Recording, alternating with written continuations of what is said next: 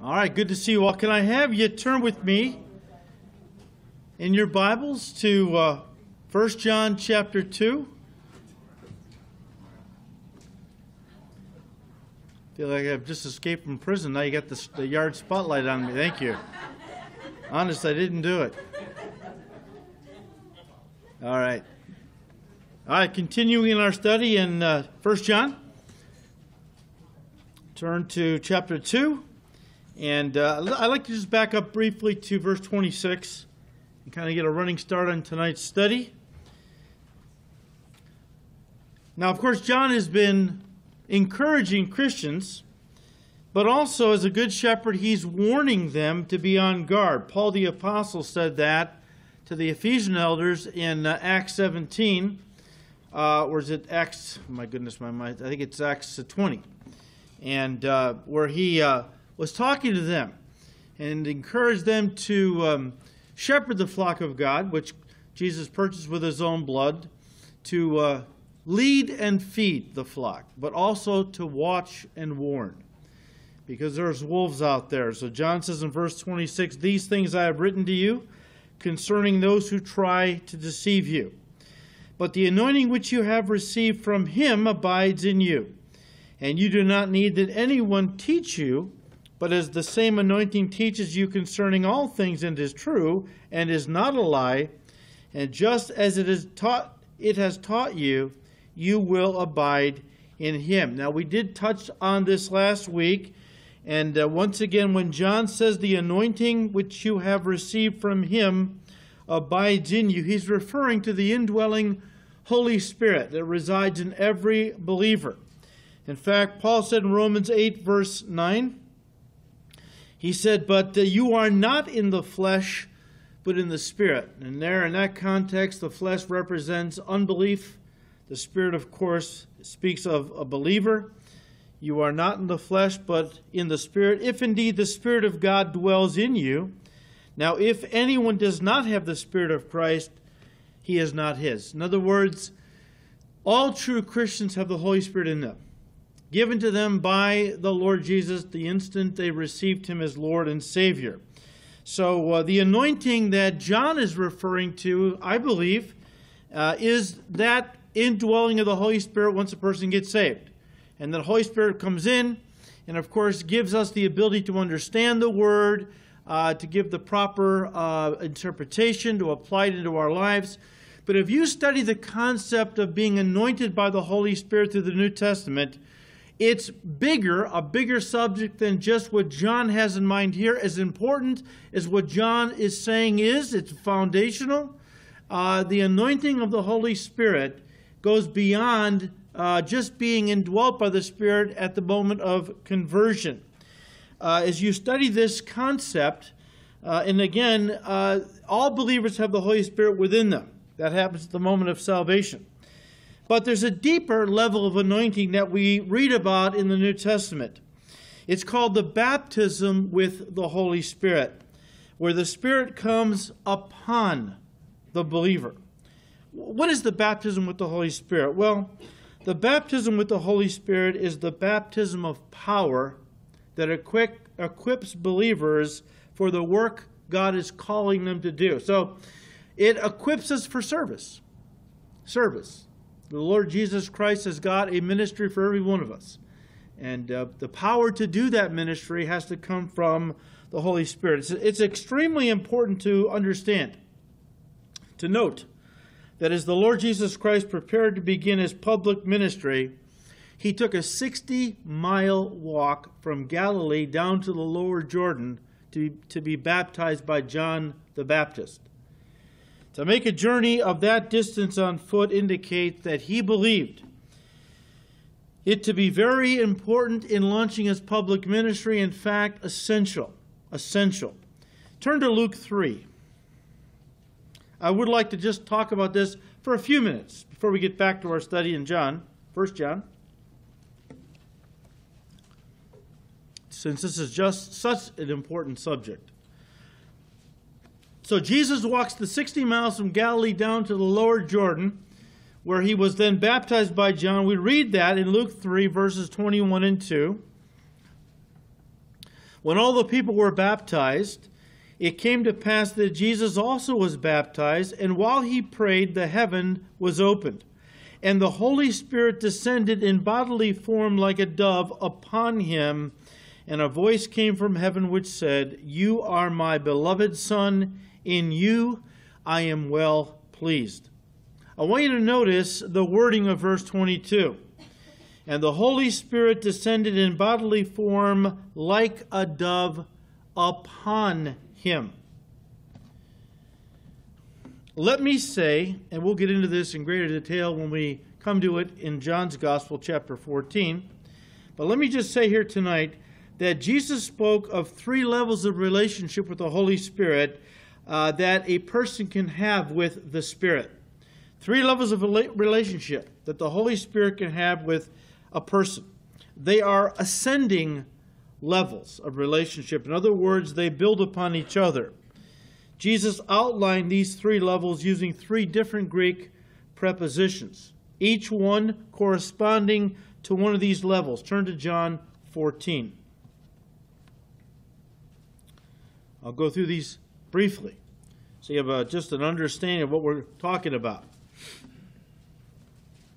Of course, John 14 is in the upper room the night before the crucifixion, as Jesus was spending the evening with his disciples, encouraging them, because he was soon going to be taken away from them for a time, and their hearts were going to be very sorrowful. But then Jesus said, "Your sorrow is going to be turned into great joy." Yes, 3 days later, when they realized he had risen.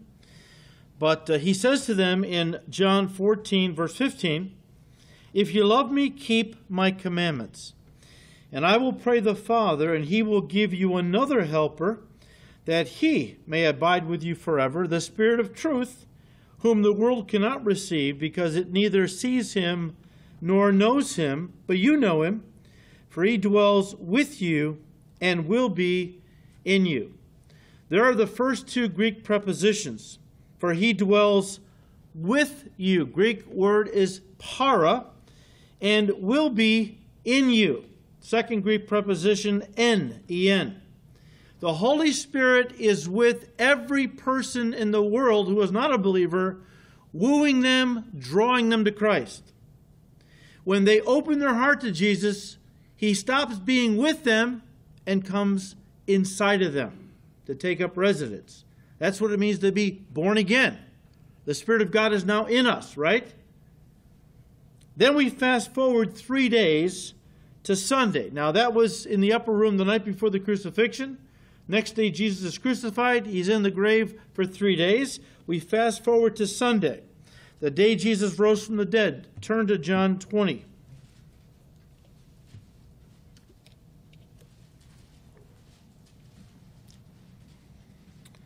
Then that same day at evening, this is the day of the resurrection, Sunday evening, being the first day of the week, when the doors were shut where the disciples were assembled, for fear of the Jews, the Jewish leadership that had crucified Christ, they were afraid they were coming for them next. For fear of the Jews, Jesus came and stood in the midst and said to them, "Peace be with you." He goes on to say, "As the Father has sent me, I also send you." And when he had said this, he breathed on them and said to them, "Receive the Holy Spirit."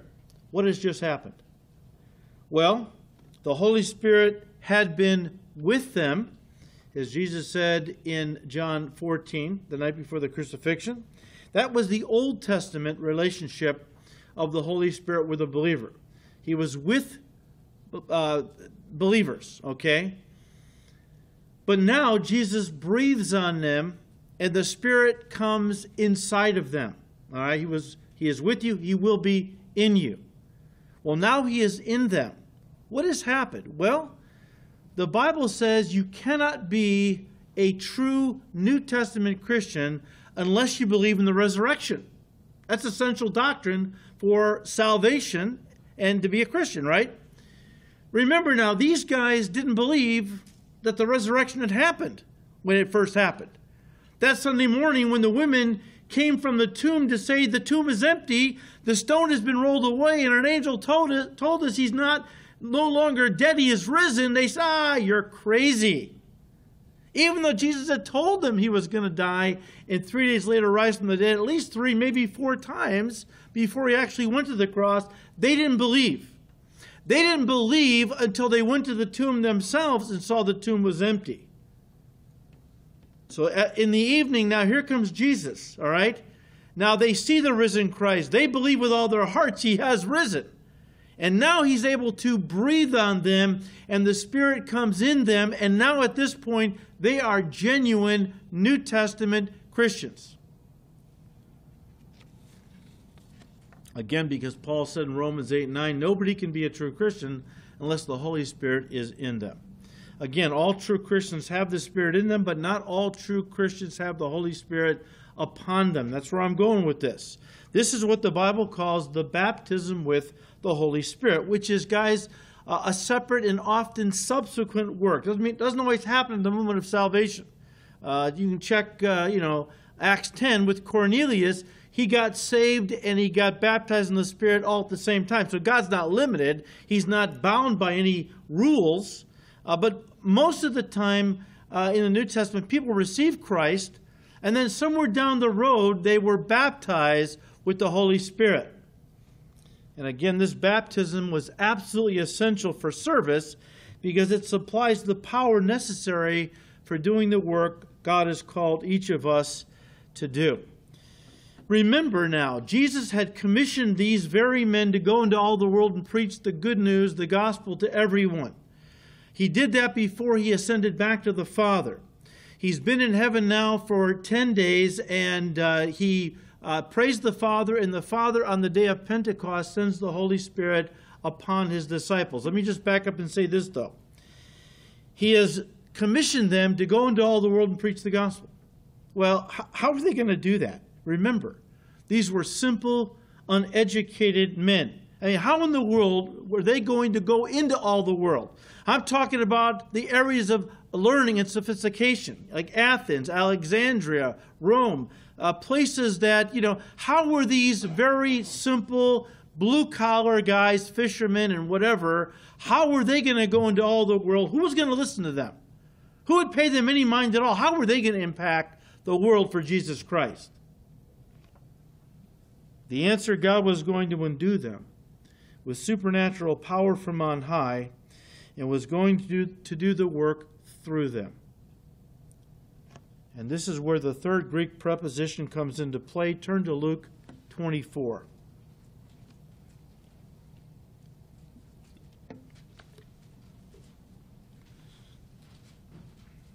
This is after his resurrection, before he ascends back to his Father.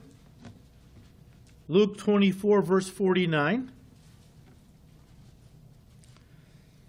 He said, "Behold, I send the promise of my Father," and here's the third Greek preposition, "upon you." Epi. He is with you, he shall be in you, but when he comes, upon you. But tarry in the city of Jerusalem until you are endued with power from on high. Turn to Acts chapter 1. This is the parallel passage. Luke begins Acts with how his gospel ended. His gospel ended with Jesus telling his disciples to go back to Jerusalem and wait until the promise of the Father was poured out upon them. This empowering he told them about in the upper room. He was said, "I'm going back to my Father. I'm going away. I'm not going to leave you alone like orphans, though. When I go back to my Father, I will pray the Father. He will send to you another helper, another comforter, the Holy Spirit. But go back and wait." Now, this is after the resurrection. Go back and wait now in Jerusalem until this event happens, right? Chapter 1 of Acts, verse 4. "And being assembled together with them, he commanded them not to depart from Jerusalem, but to wait for the promise of the Father, which, he said, you have heard from me. For John truly baptized with water, but you shall be baptized with the Holy Spirit not many days from now." Verse 8, "But you shall receive power." That's the Greek word dunamis. We get the English word dynamic and dynamite. from that Greek word. You shall receive dynamic power is the idea when the Holy Spirit has come upon you. And you shall be witnesses to me. There's the service, okay? You shall be witnesses to me in Jerusalem and in all Judea and Samaria and to the end of the earth. All right, so they go back to Jerusalem as he has commanded them. They're waiting for this empowering. They're not sure what to make of it. They're not sure what it's going to look like or even feel like, but they know the Lord said, go back to Jerusalem. You've been with me 3.5 years. You know the gospel cold. They could recite it, no doubt, in their sleep. He said, you got the information in your heads. You don't have the power to preach the gospel yet. So go back to Jerusalem and wait there until you're endued with this power from on high. So Acts 2, verse 1, when the day of Pentecost had fully come, they were all with one accord in one place, and suddenly there came a sound from heaven as a mighty rushing wind, and it filled the whole house where they were sitting. Then there appeared to them divided tongues as of fire, and one sat on each of them, and they were all filled with the Holy Spirit, and began to speak with other tongues as the Spirit gave them utterance. To be filled with the Holy Spirit means to have the Spirit upon you. Some say it's like an overflowing, all right? Where the Spirit is in you, but now He comes upon you in the sense you are absolutely immersed in the Holy Spirit. This is what the word baptism, by the way, means, to immerse. You find the word associated with different mediums that people were baptized into. Jesus said, I have a baptism that I must be baptized with, and I can't wait for it to be accomplished. Speaking of how he was immersed in his mission to die for our sins. You can be baptized in water, of course, immersed. That's what we usually think of when we hear the word baptism. But there is also a baptism into or with the Holy Spirit, and that is the empowering for service. Turn over to Acts 2, verse 38.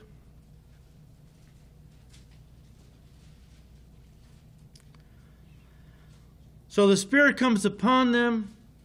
People that were in town, pilgrims for the Feast of Pentecost, heard this hurricane, tornado, sound, and they rushed to where the sound was seems to be located, and saw the disciples, and they all heard them speaking in the various dialects from all over the known world where these pilgrims had come from, speaking the wonderful works of God. And their conclusion was these men were drunk. And Peter gets up and says, men and brethren, these men are not drunk as you suppose, since it's only 9 o'clock in the morning. But this is that which was spoken of by the prophet Joel. I will pour out my Spirit upon all flesh in the end times, basically, and your young men shall see vision, your old men shall see visions, young men shall dream dreams. I think that's the way it works. Acts 2, you can check it out, okay? But Peter, Peter then preaches to them this dynamic sermon. And they said, they were cut to the heart and said, men and brethren, what must we do? Spirit-filled conviction, Spirit-filled preaching. And Peter said, verse 38, to them, repent and let every one of you be baptized in the name of Jesus Christ for the remission of sins. That's salvation. And you shall receive the gift of the Holy Spirit, for the promises to you and your children, and to all who are afar off, as many as the Lord our God will call. And I believe the promise, the gift of the Holy Spirit, is the promise that Jesus promised his disciples in the upper room before he went to the cross, that he was going to send them out into all the world, but he wouldn't send them out alone without the help of God. The Spirit would come back and indwell them and overflow them, and they would be used by God to touch the entire world for Christ. The result, 3,000 men, plus women and young people, were saved on that day, the day of Pentecost. Of course, the church was born, hit the ground running, maybe 15 to 20,000 people got saved that day, and the church was born. And boy, did the nursery have problems. That's a lot of folks to suddenly dump on the nursery staff, right? So, but it's important for us to understand that Jesus, the Son of God in his humanity, waited 30 years until he was baptized with the Holy Spirit, and only then did he begin his public ministry by going back up to Nazareth, to the synagogue. And what did he say as he quoted from Isaiah, right? He said, "The Spirit of the Lord is upon me and has anointed me to preach the gospel." The Lord Jesus Christ didn't begin his public ministry until he was baptized with the Holy Spirit. I mean, how absurd is it for us to think that we can do anything for God in the way of ministry without the same power Jesus knew that he needed to do the work the Father had given him to do. And guys, I've said it before, let me say it again. I believe that this is one of the greatest needs, if not the greatest need, in the Church of Jesus Christ today, and that is the power of the Holy Spirit to do the work of God. We don't need it anymore. It's not even around anymore. That was done in the first century. So what do you do for power now? We go to seminary. We get our degrees. We can handle it. Yeah, right. We're doing a great job, right? I believe this is the single greatest reason the church is so ineffective in changing lives. The gospel is all about changing lives. I'm not saying the church is ineffective at sticking bodies in the seats. It's a lot of mega churches. I mean, a lot of folks coming to church. I don't know how many are really coming to Christ. And having said that, I want to see a changed life before I get real excited about how many folks, because they come to church. Where's the transformation? And that's what I'm talking about. Churches are loaded, many of them, mega churches, packed. Yet I see Christians going out and sleeping with their boyfriends or their girlfriends, or taking drugs, or living the same basic life they lived before they so-called became Christians, so-called. Jesus said against his church the gates of hell would not prevail. As you look around America, are the gates of hell prevailing? I think so. Why is that? Jesus promised us we'd be victorious. Because we're trying to do the work of God in the energy of our flesh, not in the power of the Holy Spirit. We're trying to do God's work in our own strength, ingenuity, and intelligence, and not in the Spirit's power. He never intended us to serve him with our own strength. You need to understand that the 3.5 years of Jesus' ministry on the earth were not done in his power as the second person of the Trinity, but in the power of the third person of the Trinity, the Holy Spirit. Peter makes that clear in Acts chapter 10. Let me read to you verse 38.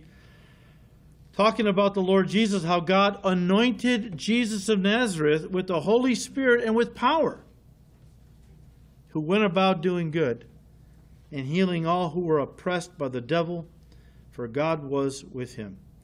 And guys, that is how Jesus did the work of God, and that is how we must do the work of God in the same power of the Holy Spirit. So the question is then, how do I receive the baptism with the Holy Spirit? If that's what you're thinking, well, let me just ask you this. How do you receive anything from God? You simply ask in faith. Is he giving it? Is he offering it? Absolutely. I mean, is he offering salvation to unbelievers? How do you receive it? You just accept it by faith. Everything we receive from God is a gift from his gracious hand. And to receive any of God's gifts, whatever they are, you ask and you receive by faith. Turn to Luke chapter 11.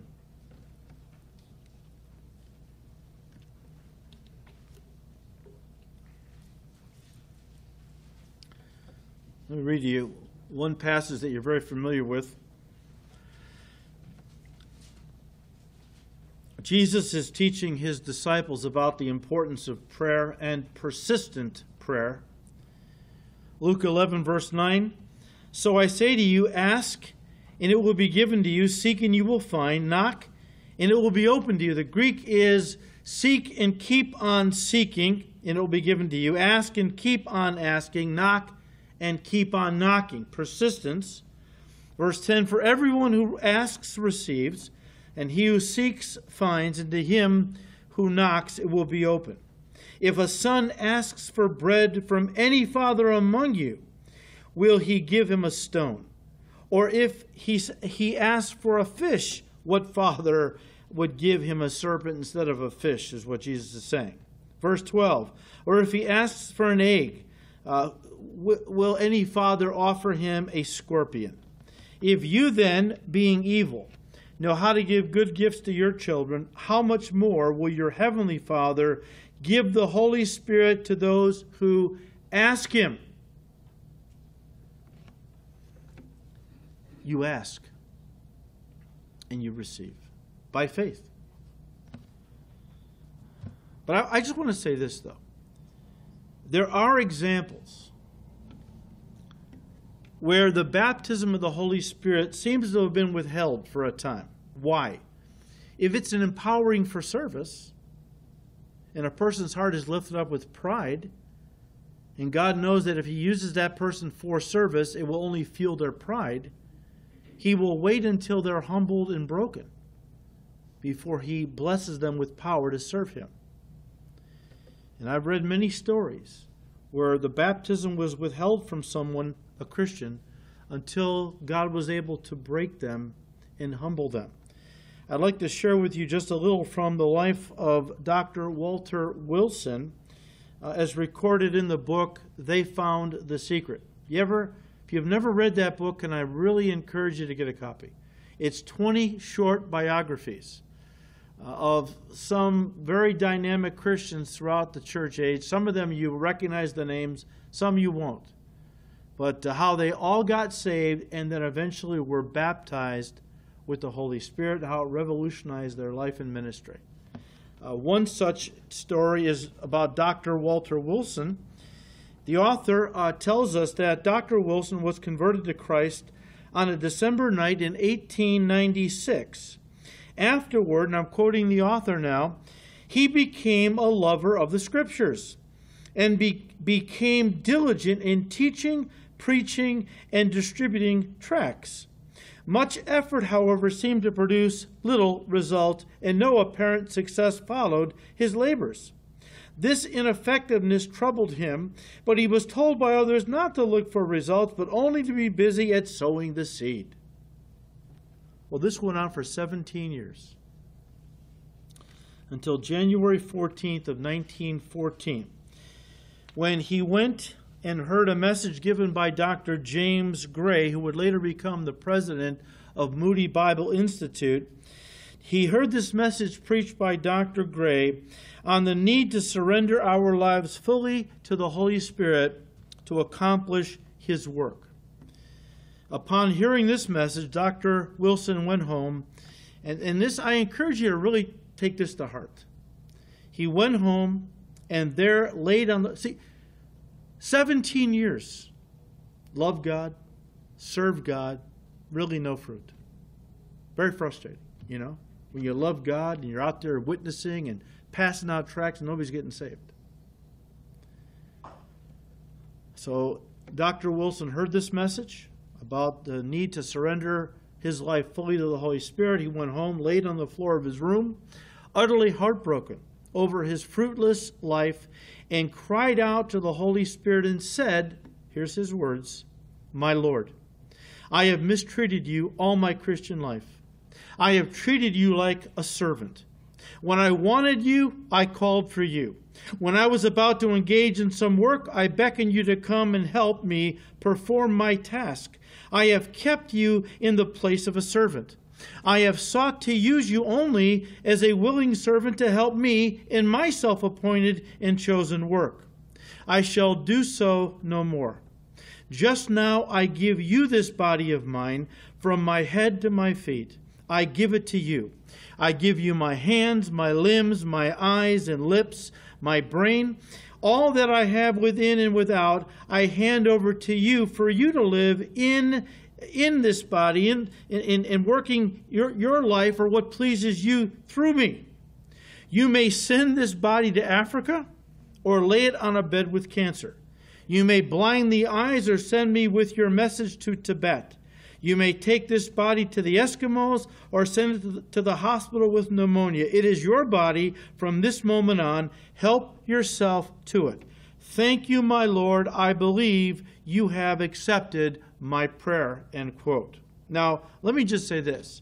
If you think that prayer was somewhat bizarre and fanatical, you don't understand what it means to be broken. When a person labors that long and that hard and sees no fruit, and has a heart to serve God and to be used by God to make changes in people's lives, it brings you to a point of brokenness. And that's where Dr. Wilson got to. This is where every Christian needs to get to. The author goes on to say that from that day on, Dr. Wilson's life was dramatically and forever changed. He went on to become a tremendous soul winner, all because he came to a place of brokenness and surrender coupled with the baptism with the Holy Spirit. R.A. Torrey, who was D.L. Moody's right-hand man for many years, R.A. Torrey said, and I quote, "The lack of this absolute surrender is shutting many out of the blessings today.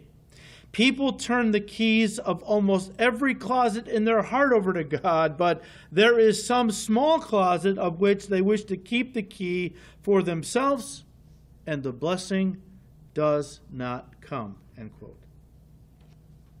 One pastor put it this way. He said, and I quote, "What are you holding back from God and refusing to surrender to Him? Is it a relationship? Is it a dream? Is it an object?" For the rich young ruler, it was his wealth. He held on to it. The Lord Jesus is inviting you to follow Him completely. Will you accept His invitation? The only way you will ever experience the fullness of God in your life is if you are broken, surrendered, and plugged into a local church using your God-given gifts in ministry. Then pray for the baptism with the Holy Spirit and a fresh filling every day after that. End quote. So, a lot involved with the idea of being anointed by the Holy Spirit. Go back to 1 John 2. Again, verse 27, John said, "But the anointing which you have received from Him abides in you." Listen. "And you do not need that anyone teach you.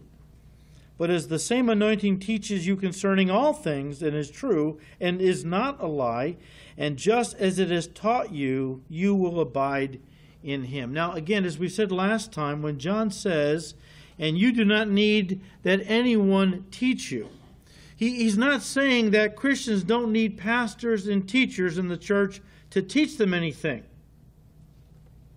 We said in Ephesians chapter 4, Paul tells us that Jesus actually gave to His church teaching pastors and other teachers to equip the saints for the work of ministry.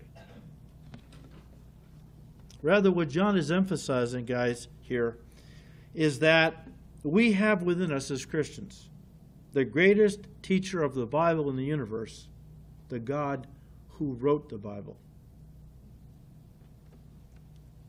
Remember what Jesus said in John 16? Again, the night before His crucifixion, verse 13. "I'm going to send back the Holy Spirit. He will be with you forever.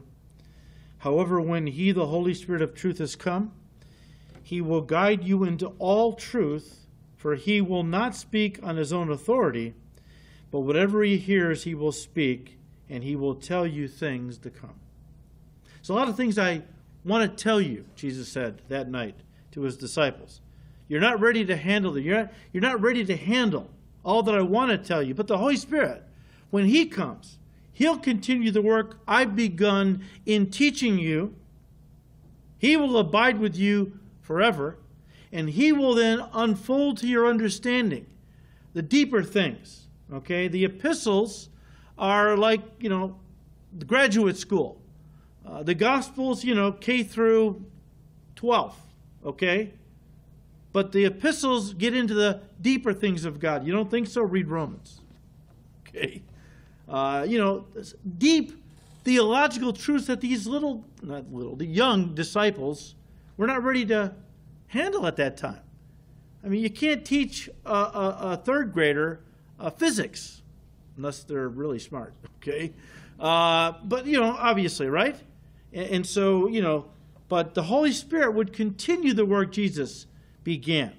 And so here's the thing.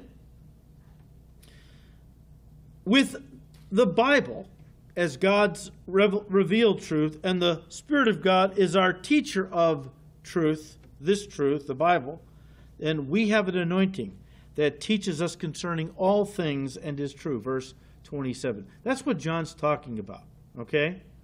We have the Word of God. We have the Spirit of God to teach us the Word, give us insights, open our understanding.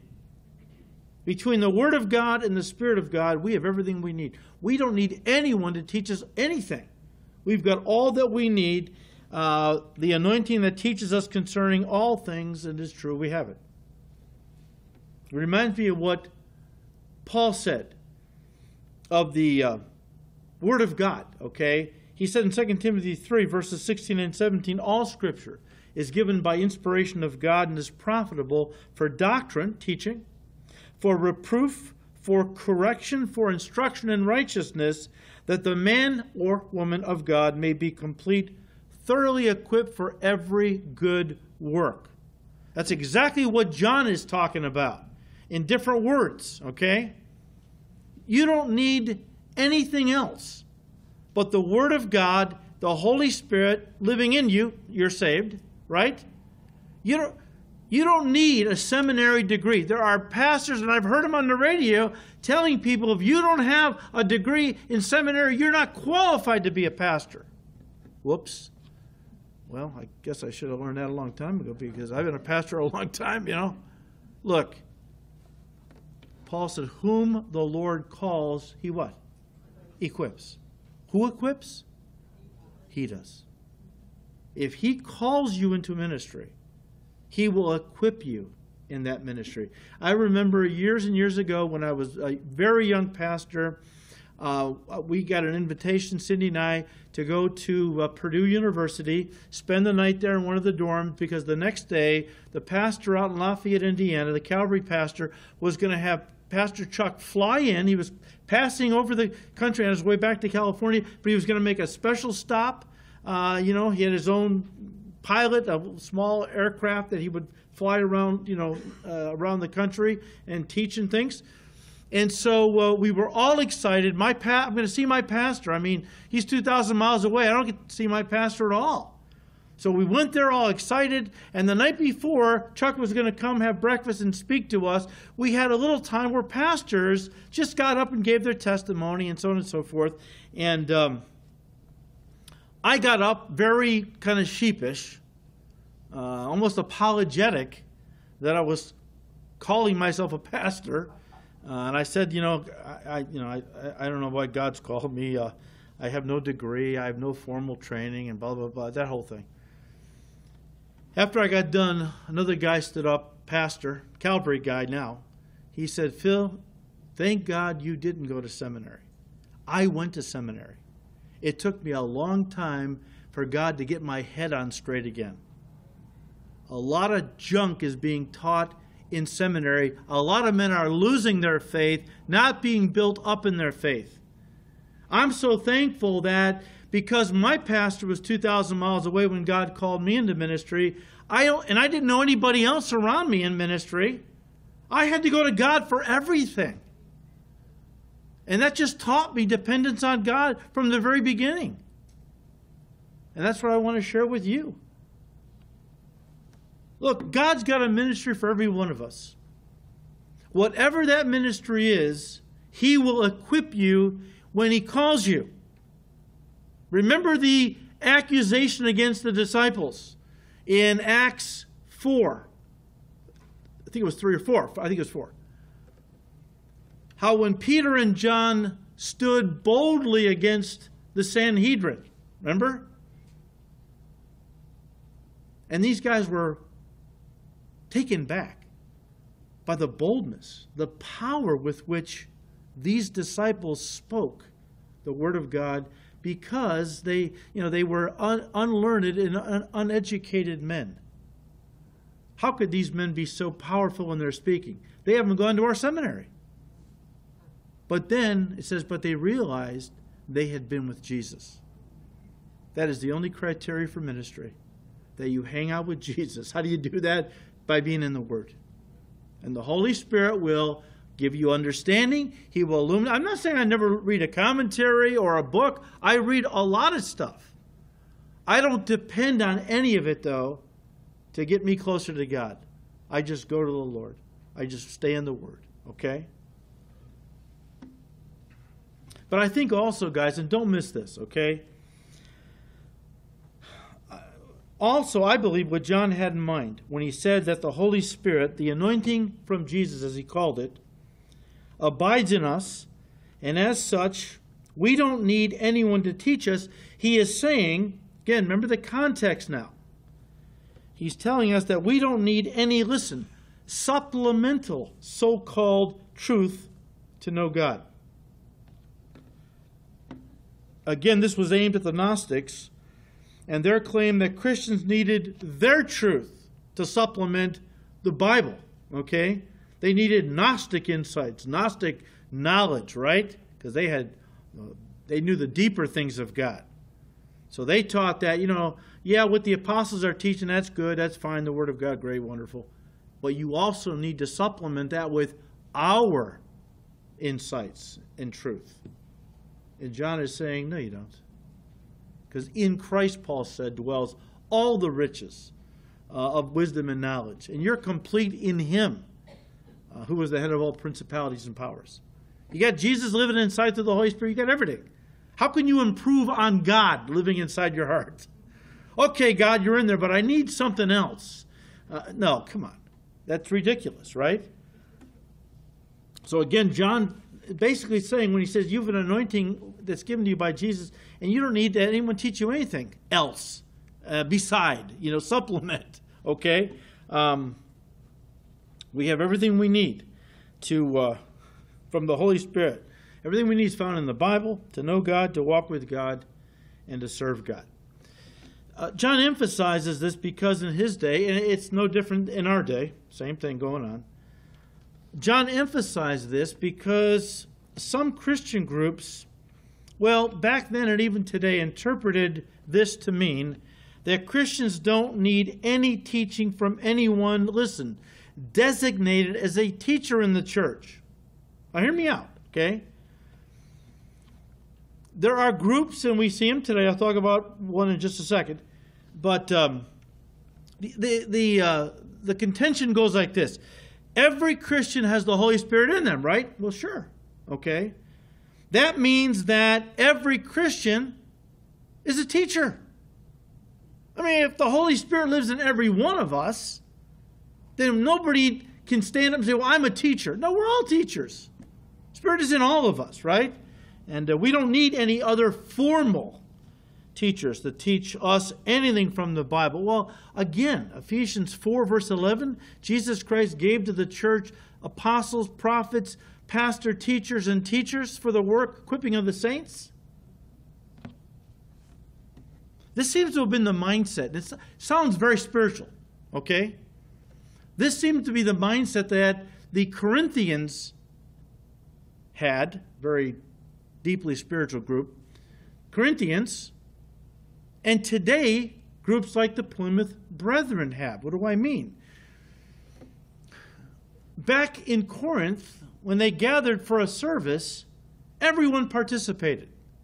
There was nobody who stood up and said, okay, open your Bibles, okay, here's the pastor going to teach you. No. We all have the Holy Spirit within us, and so, everyone did the little thing. One person gave a psalm, another gave a prophecy, this one, and they all kind of participated because that was the most spiritual way to do it. We had a brother in our church years ago, and he went off to start at Calvary, and he worked with a group of guys that were Plymouth Brethren. and all. And when they have a church service, they don't have pastors or formal teachers. They all participate, okay? Because who are you, Phil Ballmaier, to say you're the teacher? Hey, we all have the Holy Spirit inside of us. Therefore, anyone can stand up and give a little teaching or a little exhortation or whatever. And that was how they did it, okay? Sounds spiritual. It's not biblical. Sounds spiritual, though. So when John says, look, you have an anointing given to you by Jesus Christ, and you don't have need of anyone to teach you anything, the Spirit of God teach you all things. That's not to say that we don't go to church and hear teachers and read commentaries and study on our own. It just means that we don't need any other group to tell us that, you know what, the Bible, that's great, but you also need our insights, our teaching. You also need the works of Mary Baker Eddy, keys to understanding the Scriptures, because you can't, she's been anointed by God to unlock in your mind the truths of God. That is exactly the kind of thing that John's coming against. Back in his day it was the Gnostics. Today, fill in the blank. So back to 1 John 2, verse 28. John says as he wraps up his thought in this chapter, and now, little children, abide in him. Again, the Greek word is meno, and it means to continue, to remain, to keep walking with Jesus, to keep in the Word of God is the idea that when he appears, we may have confidence and not be ashamed before him at his coming. If you know that he is righteous, you know that everyone who practices righteousness is born of him. Now, John ends this chapter with a practical exhortation that Christians abide in Jesus and in his word by encouraging them, and us of course, to abide in the word of God by living a Christian life, listen, worthy of our Savior. In other words, don't just be hearers of the word, be doers. You want to abide in Christ? Well, that doesn't just mean coming to church and hearing the Bible taught. It means that you study it, take it to heart, and that you obey what it says. That's what it means to remain, right? Remain. Stay in fellowship. Continue on in the faith and in the truths of God. It's a lot more than just coming to church and hearing the Bible. James says a lot of folks come to church, they hear the word, they think that's all they need to do, and they go out and never really apply any of it. And he said they're deceiving themselves into thinking that all God wants is for you to come to church and hear the Bible taught. And then you're free. You walk through those doors, okay, done that, that's done for the week. Now I can just live any way I want. And that's kind of what a lot of people think today, all right? Obedience is the key. And guys, when we walk in obedience to what God has said, this is going to glorify God, but also will prove that we truly belong to him. As he said at the end of verse 29, everyone who practices righteousness is born of him. So not only are we exhorted to obey what we learn, it also, though, helps to assure us that we're children of God. Unbelievers don't practice righteousness because they're not righteous. They're unbelievers. Somebody who has got Christ in their heart through the Holy Spirit, they're going to want to live for the Lord, right? We all want to live for the Lord. You look at your life, it's not perfect. Mine isn't. But I'm certainly not what I used to be when it comes to how I live my life. And I know it's the same for you. We practice righteousness and once in a while sin. Back in the old days, we sinned all the time and once in a while did something right. Big difference, right? Now, John also said something that should be a sober warning to all Christians. And that is that when Jesus returns for his church, and I believe he's talking about the rapture, some, probably many, or if we're talking about America, maybe most Christians, professing Christians, will be ashamed at his coming. Now, let that sink in. We don't want to be like those who are ashamed when he comes for us at the rapture, implying many will be ashamed. Now, they're true Christians, all right? We're saved by grace.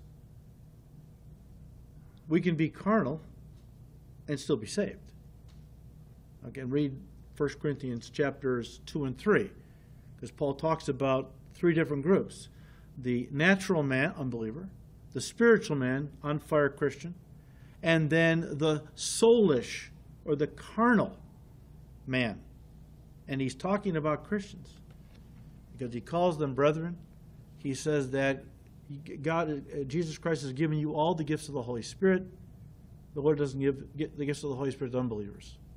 So these folks were saved in Corinth, but very carnal. I wish I could speak to you as the spiritual people. I can't. You're babes in Christ. How do I know that? Because you're arguing and bickering and divisions and schisms. You're acting like mere men, not like spirit-filled believers. So you could be a carnal Christian and still be saved.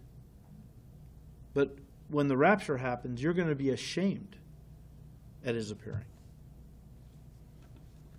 The New Testament teaches us, guys, that someday all Christians will have to stand before the Lord Jesus Christ and give an account for the life they've lived while on the earth.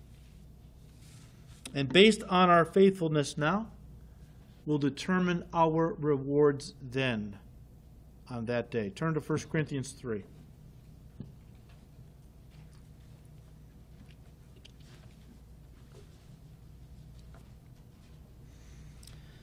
I just wanted to bring this out since John actually touches on it.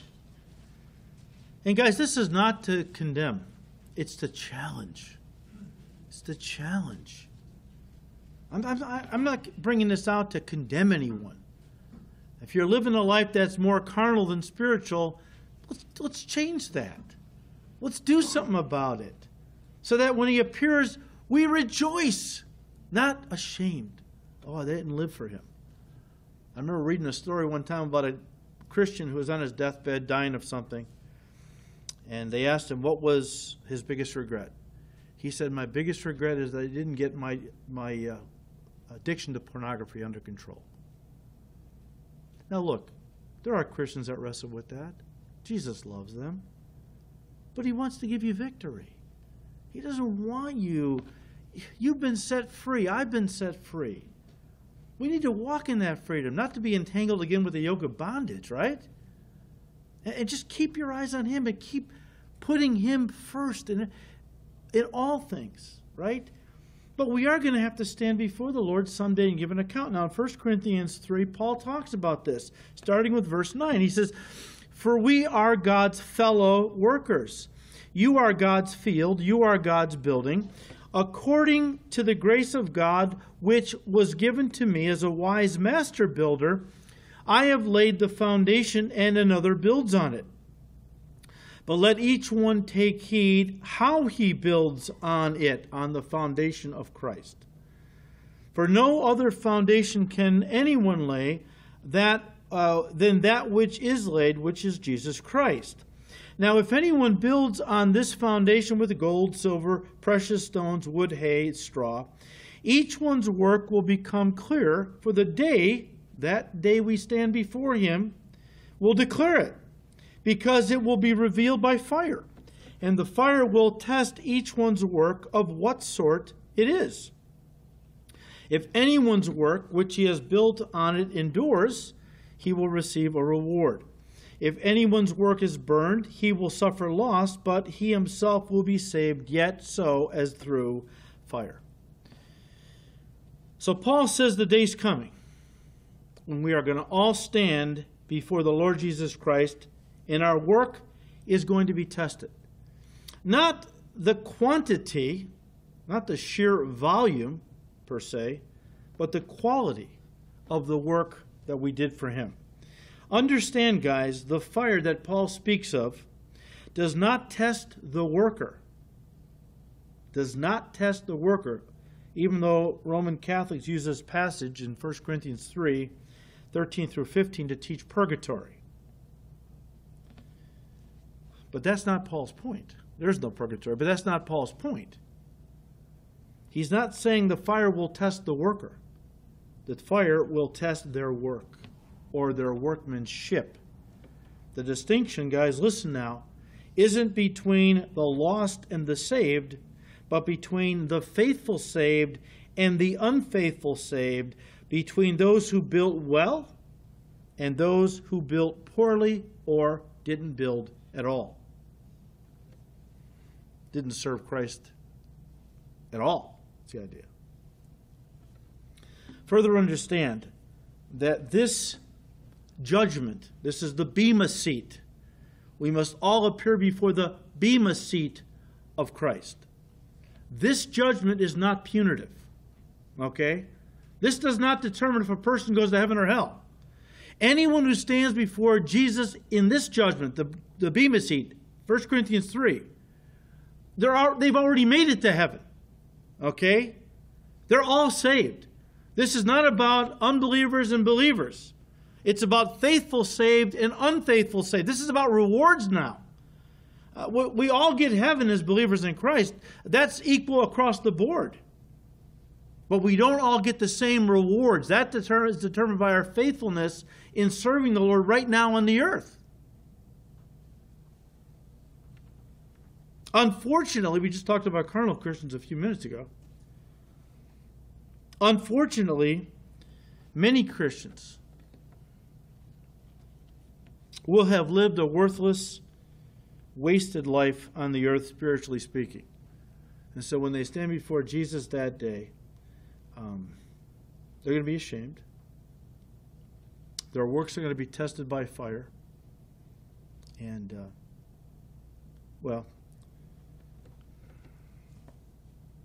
part of what's involved here is, were their works done for the glory of God or for the glory of self? Were their works done out of self-direction, or were they directed by the Holy Spirit?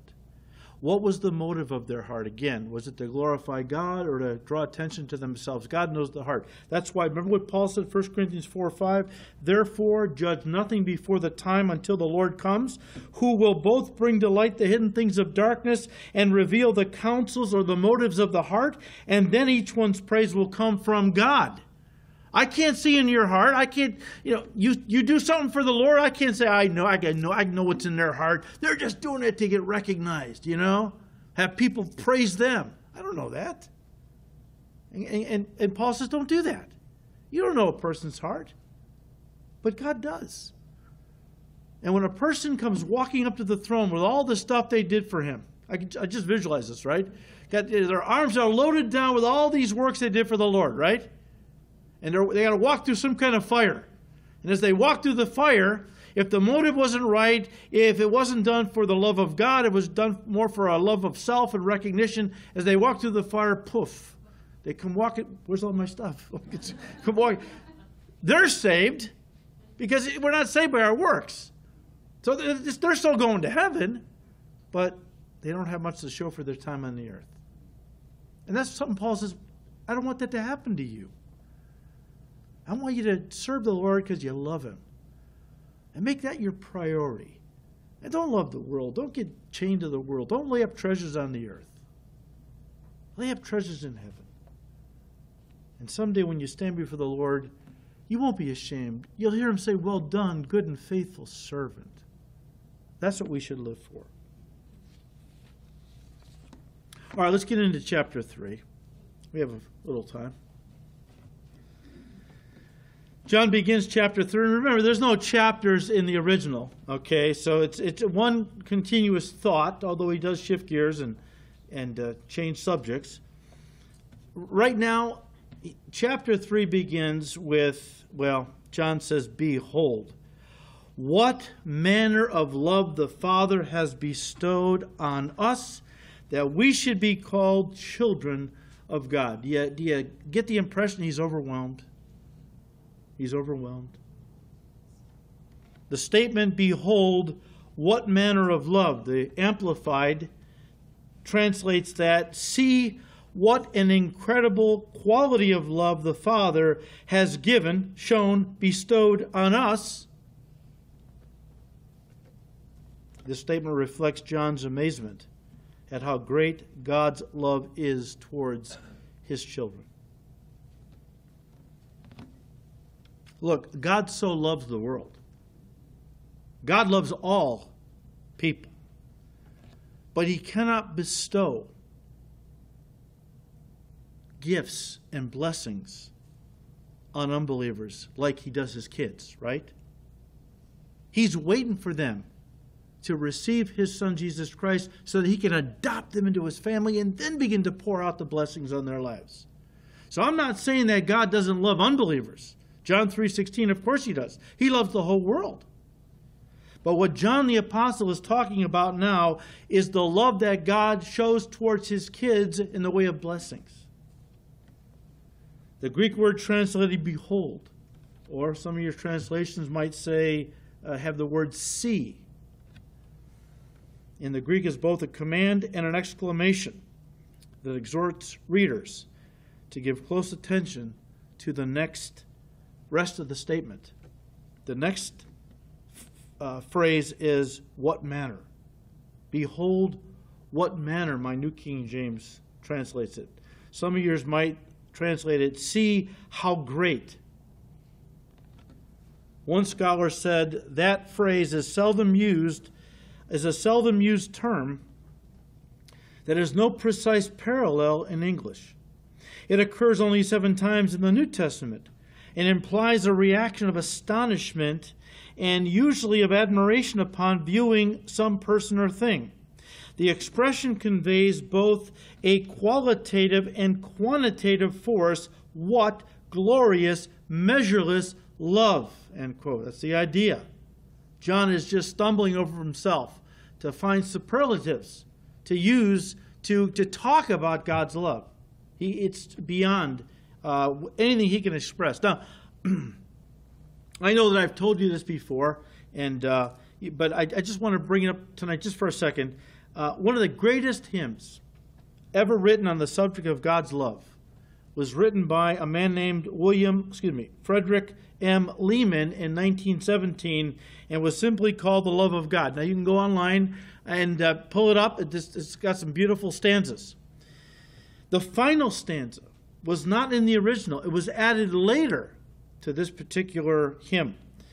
After it had been found scratched on the wall of a cell in an asylum by a man said to have been insane. After he died, they were cleaning out his cell.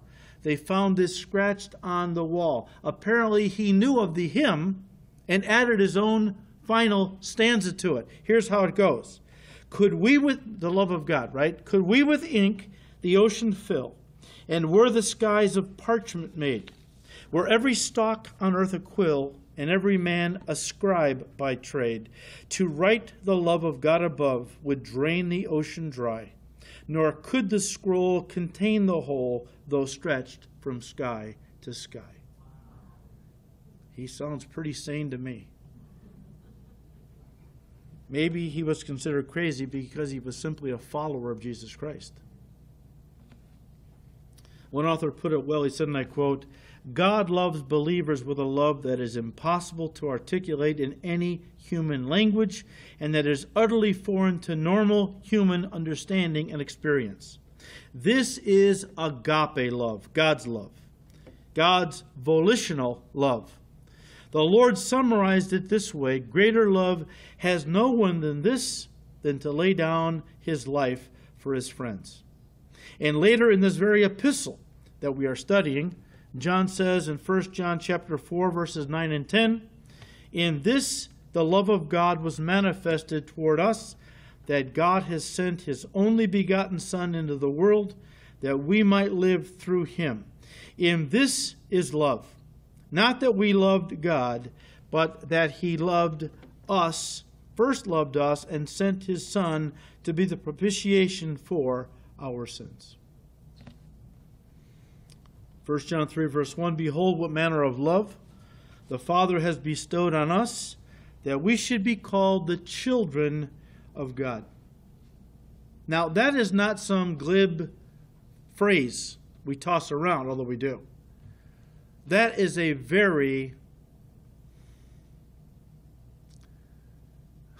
That is a title that cost Jesus Christ his life that we might own. In this statement, John is not speaking universally of all mankind, but exclusively of those who have received Jesus as their Savior. You know, many people like to talk about how all people are children of God. Well, that is incorrect. All people are the creation of God, but only the redeemed are the children of God, and these are those that John is addressing in verse 1 of chapter 3. Of course, John tells us at the beginning of his gospel what it takes for a person to become a child of God. John chapter 1, verse 12. But as many as received him, Jesus Christ, to them he gave the right to become children of God, to those who believe in his name. Believing and receive. What did we say about a gift? How do you receive a gift from God? You believe, you ask, you receive. God is holding out eternal life through his Son to every person on the planet. And to receive it, all you got to do is say, Lord, I believe in your Son. I received your gift of eternal life. And you are then a child of God.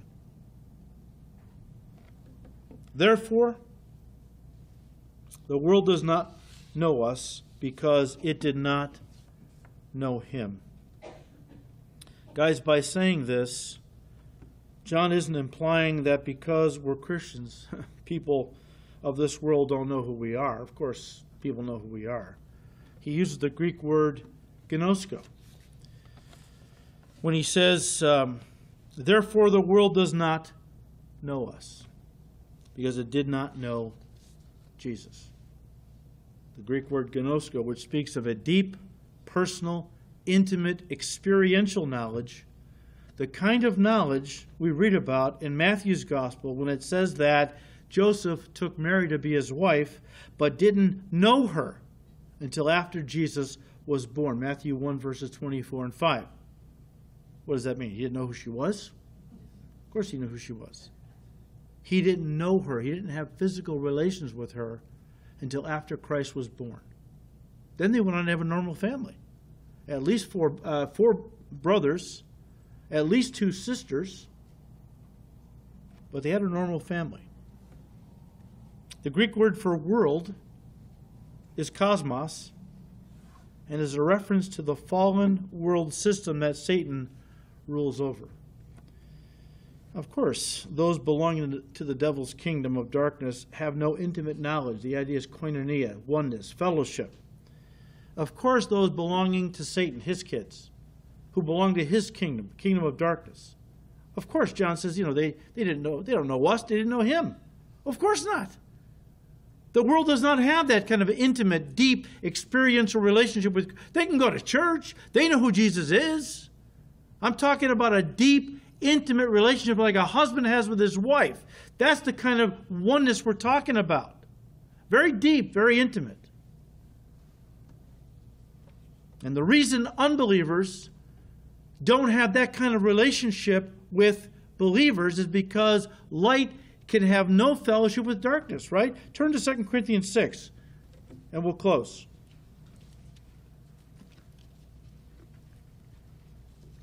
Of course, the context that Paul's talking about is marriage. Don't be unequally yoked if you're a Christian to an unbeliever. Here's what he says, 2 Corinthians 6, 14 and 15. Do not be unequally yoked together with unbelievers, for what fellowship has righteousness with lawlessness, and what communion has light with darkness? And what accord has Christ with Belial or Satan? Or what part has a believer with an unbeliever? That's why John says the world, we are of a total different world once we get saved. A whole different family, the family of God. He's going to hit that pretty strong next time. Listen, and we're done. Let me just say this in closing. The world isn't our friend. In fact, Jesus warned us it would be our mortal enemy. You can read John 15, verses 18 and 19. I'll read it to you. If the world hates you, Okay. Talking to his disciples. No, it hated me before it hated you. If you were of the world would love its own. Yet because you are not of the world, but I've chosen you out of the world, therefore the world hates you. And that's why John commanded us earlier in chapter 2 of this epistle. He said, do not love the world or anything in the world. If you love the world, you can't love the Father, because they're mutually exclusive worlds. In fact, James put it even more, as James often did, succinctly and pointedly in James 4, verse 4, adulterers and adulteresses. Do you not know that friendship with the world is enmity with God? Whoever therefore wants to be a friend of the world makes herself an enemy of God. And yet, many churches today are trying to be friends with the world. Trying to be friends with the people of the world in an effort, listen, to win them over. The philosophy being like the world to reach the world. You know, to show people of this world that Christians, we're just normal folks, you know. We like to get in there and tell a good story and, you know, have a glass of wine, lift a beer once in a while. I mean, come on. We need to show the world that we're like them. As if that's going to win the world over. Let me tell you something. You try to be like the world to reach the world, you know what the world's going to say behind your back? You're a hypocrite. They're not going to be impressed. You're trying to be like them. The power of the church has always been in its separateness from the world. Not holier than thou or self-righteous. Living in the world, loving the people of the world, yet not being of the world ourselves. Being a light in the darkness. That's what draws people. Yeah, some people run away from the light. Others are drawn to it. That's the power of the church. It's always been in its separateness. I am so saddened to see so many churches trying to be like the world to reach the world. Folks, if you're somewhere and you see somebody has fallen into quicksand, what do? Jump in to try to pull them out? Or do you stand on the shore and throw them a rope? The rope is the gospel. You don't jump in to the world to try to save anybody in the world. It's a demonic trap. Don't fall for it. Our power is in our separateness from the world. So may God give us grace. We'll pick it up there next time. Father, we thank you for your word. Lord, thank you for the light it provides for us. We thank you, Lord, for your goodness, your kindness, Lord. Work within us that we would draw from the power of the Holy Spirit to do the work you've called us to do and to be a light in this dark world. Lord, we thank you. We ask all this in Jesus' name. Amen.